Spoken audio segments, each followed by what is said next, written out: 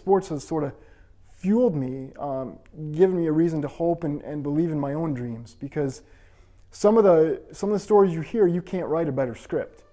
The script Jeff Hobbs is writing may be more inspirational than those of the athletes he admired growing up. He was born 3 months premature, weighing just 2.5 pounds.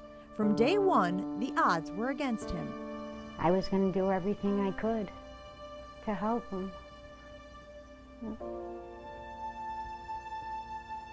I can't do this. No. My mom is my biggest supporter, and she's also my role model too, because growing up in a single-parent household, she raised 3 kids. She sacrificed her career to put me in a situation to be successful. Jeff was diagnosed with Spastic Cerebral Palsy, a tightening of the muscles that affects his right arm and both legs. After 2 surgeries, his mobility improved, and as he got older, he wanted to participate in the sports he loved to watch, including football. As a freshman, he attended a 2-day camp where everyone made the team. Everyone that goes out for football in my hometown does not get cut. Well, that's what I thought. When it was helmet handout day, that was probably the toughest day of my life. I was told that I couldn't receive them without a note from the doctor, and that was their nice way of saying, in my opinion, thanks, but no thanks. As I took one of his friends too, and he came back with the helmet, and Jeff came with his head just hanging. It crushed him. It really hurt him. When people tell you that you can't achieve something, they're really questioning your heart. And for me, you can question a lot of things, but heart, you can't. You can't. And that's what it is.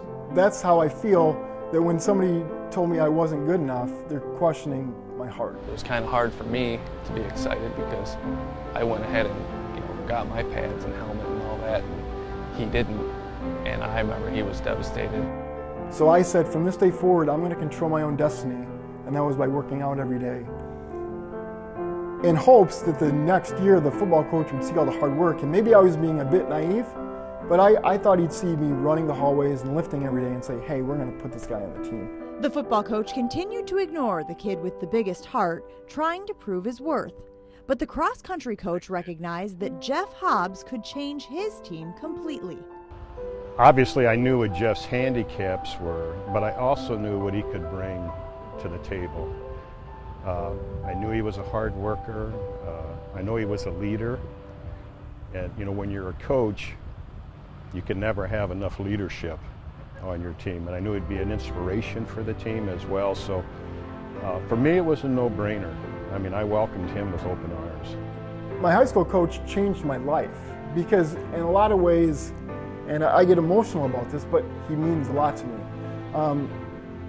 He was willing to sort of not follow what everybody else did. This could have happened years ago where somebody could have included me. But because people followed the norm and didn't think outside the box, it didn't happen. And because he gave me the opportunity, I was willing to run through a wall for him. And he totally took it and spun it into something great. And he met Coach Best, and Coach Best just gave him all the support he ever needed. And Jeff's heart is so big that no matter what he ever decides to do, he would excel at it. And when he crossed the finish line, he had blood on him. He fell. I'm like, I don't know if I made the right decision or not. And when he did cross that finish line and I saw the reactions from everyone else, I knew that was the right decision. Now the 34-year-old will compete in his biggest race ever, the Chicago Marathon on October 12th. It's a dream he's waited many years to achieve. And this isn't just about a runner with cerebral palsy that's training for a marathon. This is about, we all get knocked down in life. We all have challenges. We all face obstacles, and you have to be resilient to pick yourself up because life is challenging and it is difficult. But there's not one person that doesn't face a challenge. And it's the ability to get back up and keep moving forward that makes the difference. Everything that we've worked so hard for, I don't want anything to happen to him, and I'm concerned. But I also know how determined he is, and I can't wait to see him cross that finish line.